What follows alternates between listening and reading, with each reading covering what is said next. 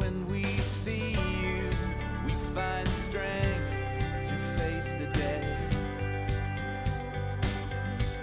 And in your presence, all our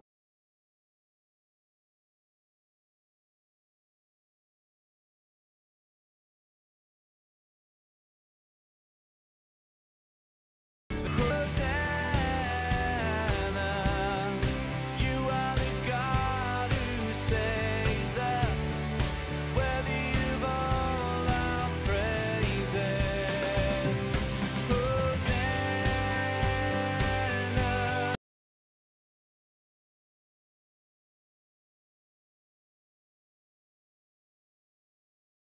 Among us, we welcome you here, Lord Jesus.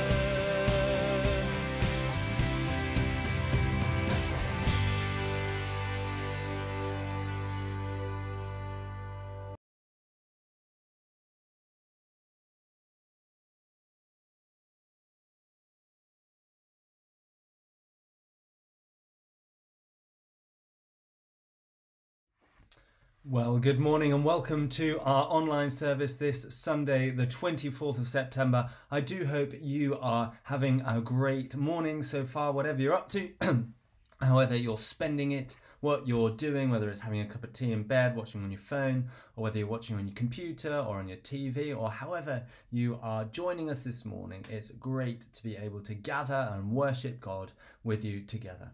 We're beginning our Generosity Week this week. We're kicking off our Generosity Week, part of the Church of England's National Generosity Week campaign. And it runs all throughout this week and ends next Sunday.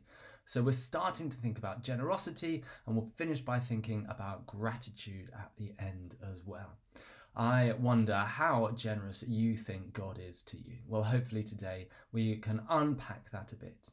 On our social media throughout the week, we will be sharing some podcasts that the Church of England have produced, helping us think about different aspects of God's generosity to us and how we can be generous in return. And of course, this comes down to things like how we are generous with our finances. We don't like to talk about money because it's vulgar, apparently, but money, as the song goes, makes the world go round. We all interact with money in certain ways. Some of us have more of it, some of us have less of it. But what we do with it and how it interacts with our hearts tells us a lot about where our treasure is, as the Bible tells us. Jesus said, the love of money is the root of all evil. And so I wonder how that root has been growing and digging its way into the soil of your lives this week, this month and this year. Are there places in your life where you need to root out the love of money? One of the best ways to do that is by giving the money away. And we're always happy to receive it in donations. We'll start, as we always do, though, with our opening acclamation and first song. This is the day the Lord has made. Let us rejoice and be glad in it.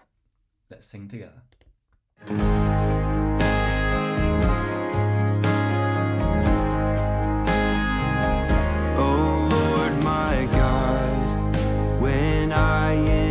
Some wonder, consider all the works thy hand hath made. I see the stars, I hear the mighty thunder, thy power throughout the universe displayed. Then sings my soul, to thee, how great thou art, how great thou art. Then sings my soul, my Savior God, to thee, how great thou art, how great thou art.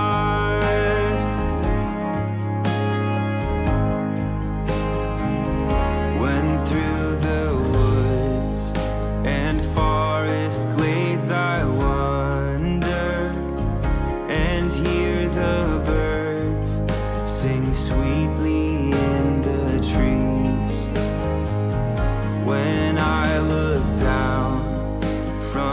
lofty mountain grandeur, and hear the brook, and feel the gentle breeze. Then sings my soul, my Savior God, to thee.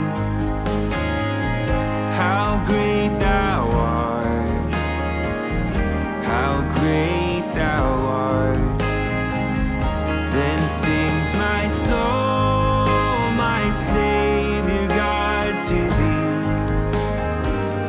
How great thou art, how great thou art.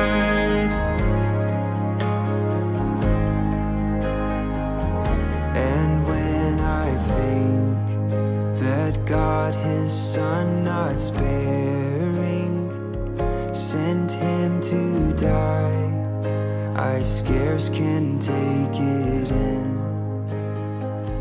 that on the cross my burden gladly bearing, he bled and died to take away my sin. Then sings my soul, my Savior God, to thee. How great thou art, how great thou art. Then sings my soul, my Savior God, to thee. How great thou art, how great thou art.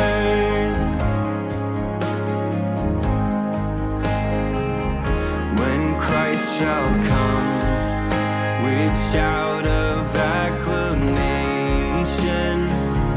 and lead me home, what joy shall fill my heart. Then I shall bow in humble adoration, and then proclaim, my God, how great thou art. Then sings my soul, my Savior God, to thee. How great thou art, how great thou art. Then sings my soul, my Savior God, to thee. How great thou art, how great thou art.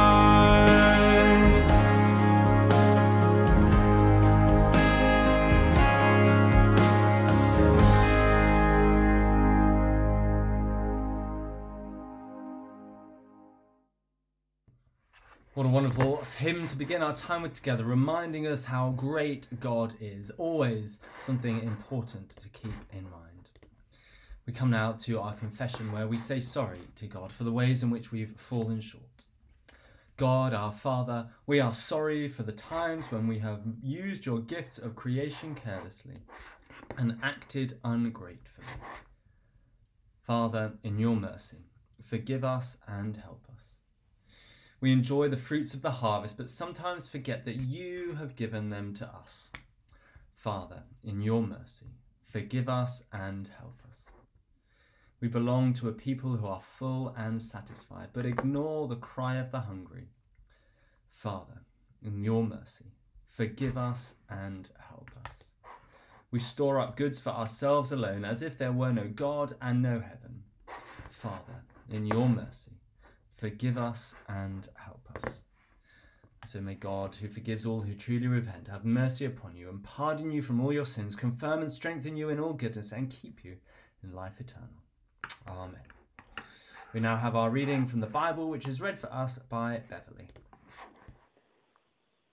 The Gospel reading is taken from Matthew 20, verses 1 to 16.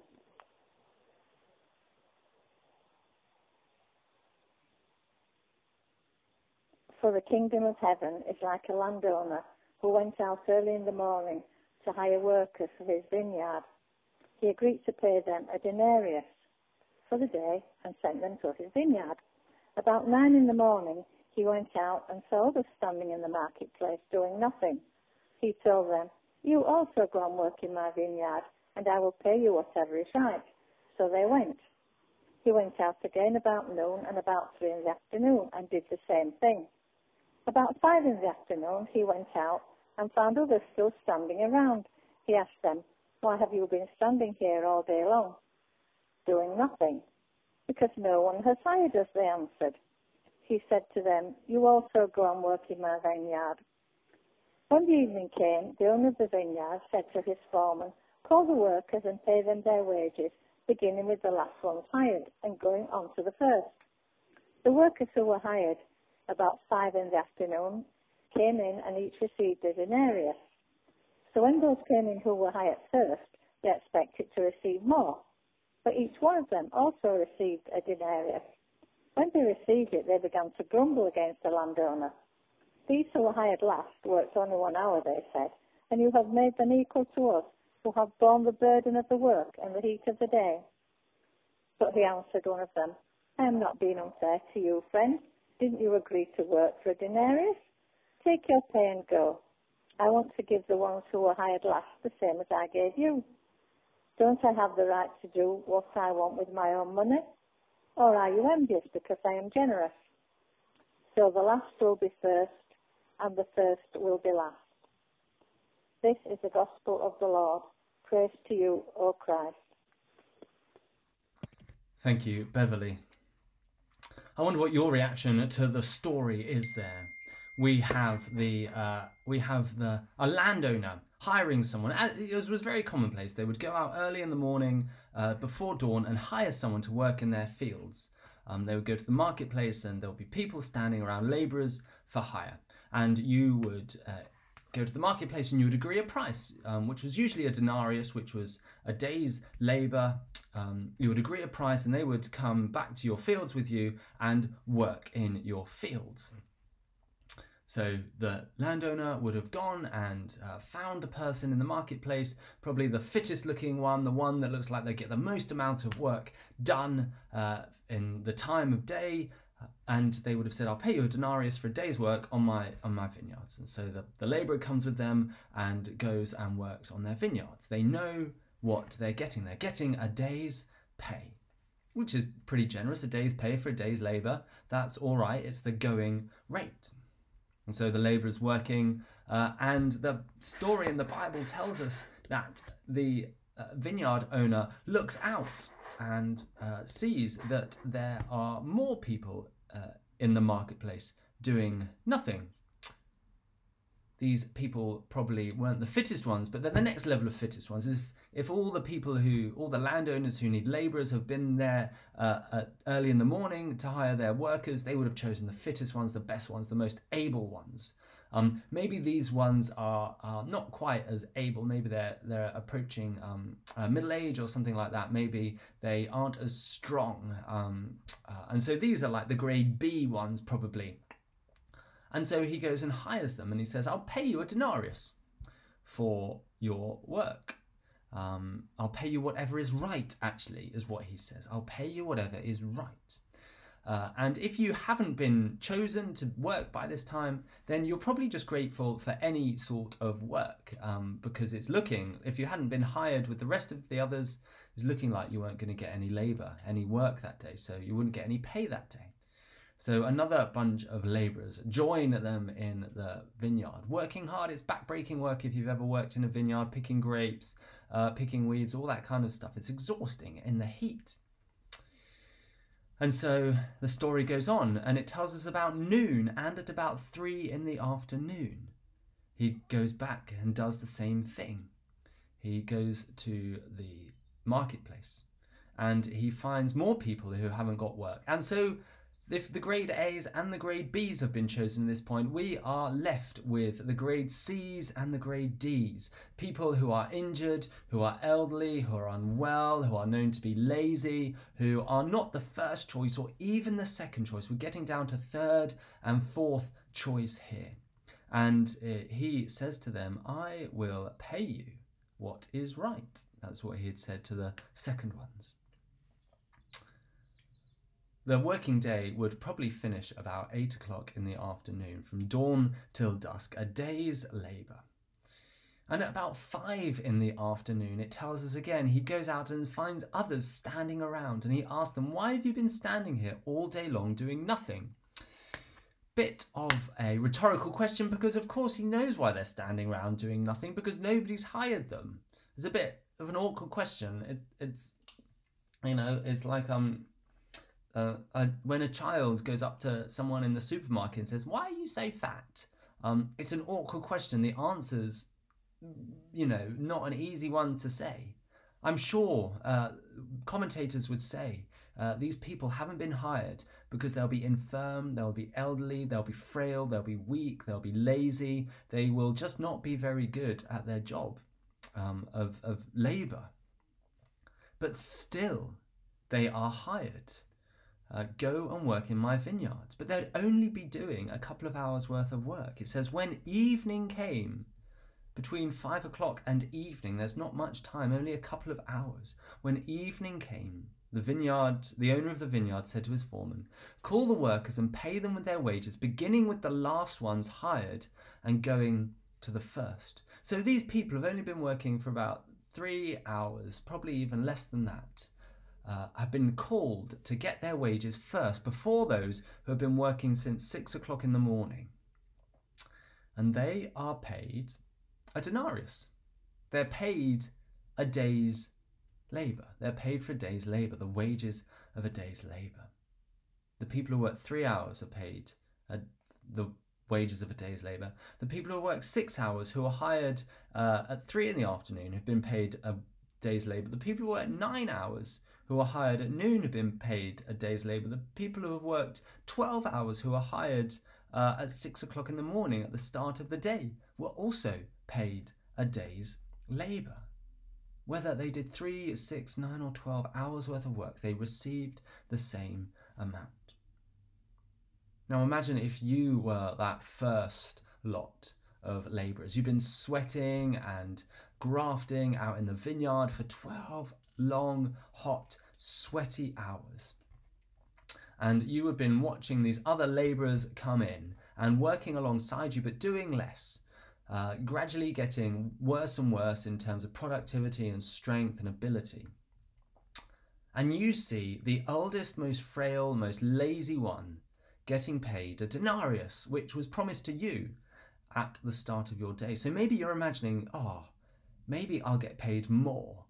Maybe I will be paid, 4 times the amount because I've done 4 times the amount of work. But you realize that actually you're going to get paid 1 denarius. You're going to get paid the same. Like them, I bet you'd be pretty hacked off. You'd be pretty annoyed. It says, when they received it, this is the first workers, they began to grumble against the landowner. Those who were hired last worked only 1 hour, and said, you have made them equal to us, who have borne the burden of the work and the heat of the day. We've done most of the work and it's been the hottest. But this is what the landowner says. I am not being unfair to you, friend. Didn't you agree to work for a denarius? Take your pay and go. They had agreed to work for the denarius. They knew what they were getting in for. They were being paid 1 day's worth of wages for 1 day's worth of labour. Take your pay and go. I want to give the one who was hired the same as I gave you. Don't I have the right to do what I want with my own money? Or are you envious because I am generous? You see, this isn't a story about unfair wages and the landowner paying the first labourers less than the last labourers. He's paying exactly what he was supposed to the first labourers, the first hired. Instead, he is being generous. He is providing in abundance to the last ones, the ones who probably weren't hired often, the ones who would have had the least, the ones who had often gone home without a pay packet, the ones who hadn't worked because of illness or frailty or laziness. He was being super generous to the 2nd, 3rd, 4th and 5th labourers, not stingy to the first labourers. He gave them what he had agreed and what they were owed. Jesus starts the story. The kingdom of heaven is like a landowner. This whole story is an illustration about what the kingdom of heaven is like, about what God is like. You see, we all imagine ourselves to be the ones who have been working out in the field the longest, who have been working hard in the vineyard the longest. The truth is, we're the ones who are frail and lazy and elderly, who have been hired at the end of the day and are receiving the same amount as those who have been hired at the beginning of the day. You see, God's grace and generosity comes freely and equally to all of us. We receive the same amount of grace, an abundance, an overwhelming amount of grace. When we come to the Lord Jesus, when we come to him in faith and receive his forgiveness, those who come when they're very young don't get an extra blessing in heaven than those who came on their deathbed. We all get heaven. We all receive the same reward. God is super abundantly generous to us as we come to him in our weakness, in our frailty, in our fallenness, in our disobedience, in our inability to see what he's doing. God is generous to us. He is super abundantly generous to us. He gives and gives and gives even when we don't deserve it. God provides for us when we need it, when we realize that there is nothing, we haven't been hired, we're left in the marketplace. We are the ones, we are the last labourers. We are the ones who are chosen at 6 o'clock in the afternoon, at 5 o'clock in the afternoon, only doing a few hours worth of work, and yet we still receive the blessing and the abundance of heaven. God isn't stingy. God is super abundantly generous to us. Amen.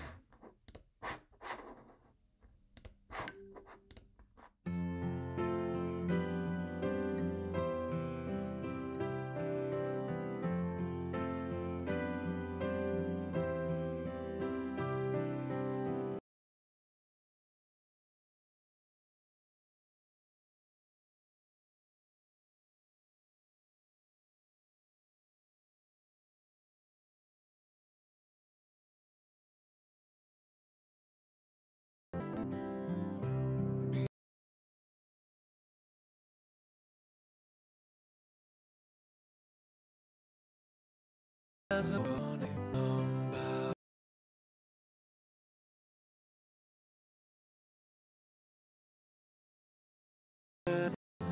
In him knows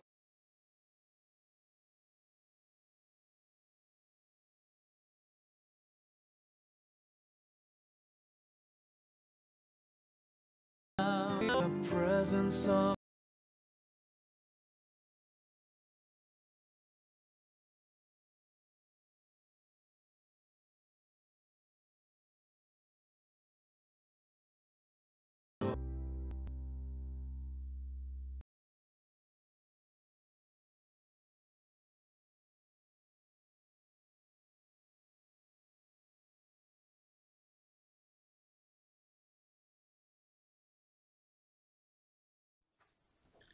Let us pray for the God of glory, in whom we live and move and have our being. We pray that the Church may hold true to the teaching of Jesus. We pray for a spirit of humility to deflate all pomposity and arrogance. Lord, in your mercy, hear our prayer.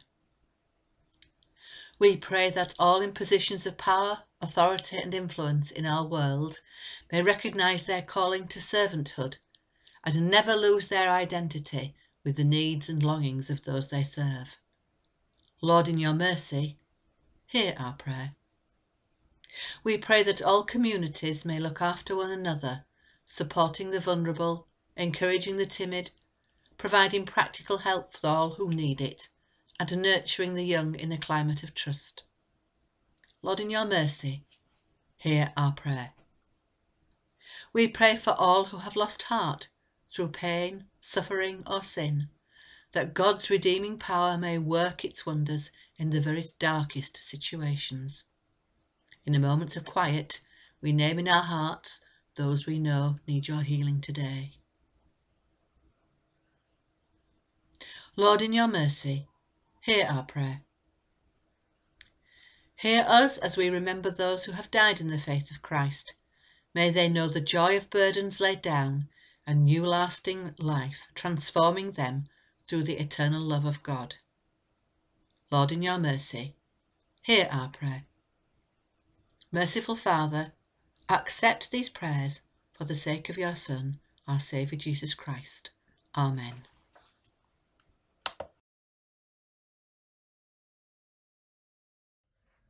We draw all our prayers together in the words of the Lord's Prayer.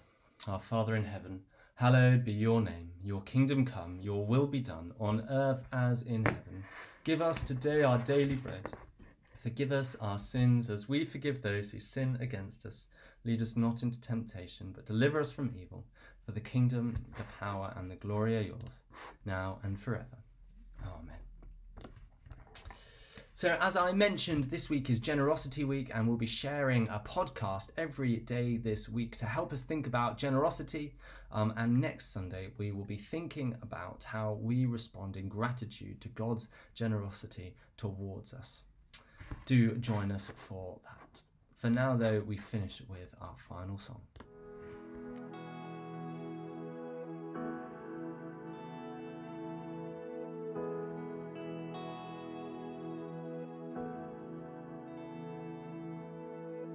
There was a moment when the lights went out,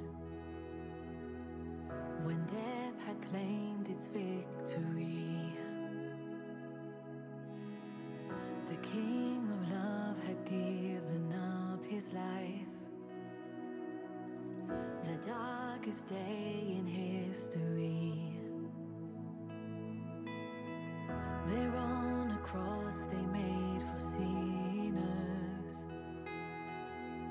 For every curse his blood atoned. One final breath and it was finished. But not the end we could have known. For the earth began to shake, and the veil was torn.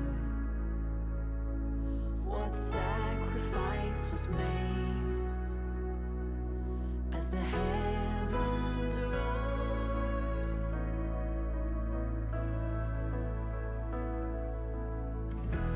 Oh, hail King Jesus!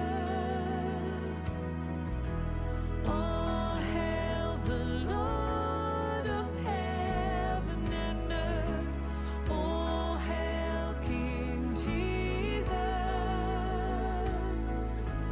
Oh, hail the Savior of the world!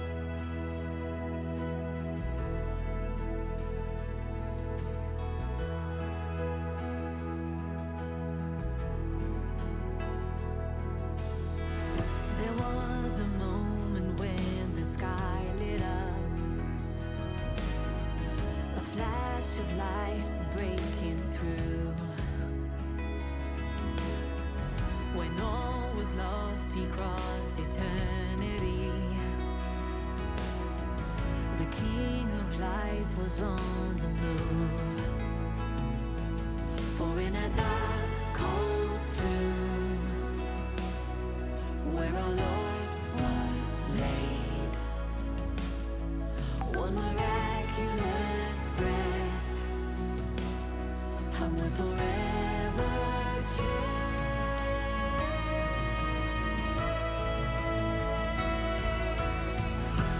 Oh, hail King Jesus! Oh, hail the Lord